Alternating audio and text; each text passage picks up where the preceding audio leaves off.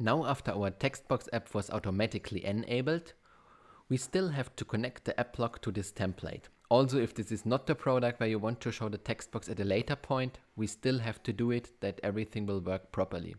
For this we will simply go to the left side menu, we'll look for the product information tab, we'll expand this information tab, we'll find the add block section, we'll click on the app block section, scroll all the way down in the small pop-up which will open up, and here we will see the Textbox app. I will now simply click on this app. It will get insert.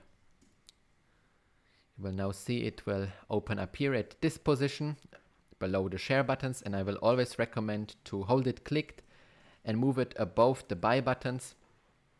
It needs few seconds until it will be shown here. Now you can see Textbox will be displayed in this position. So the only thing you now have to do is hit the save button, return to the other browser tab and continue the setup, and there you can also create your first Textbox and decide where you want to display it, on which product.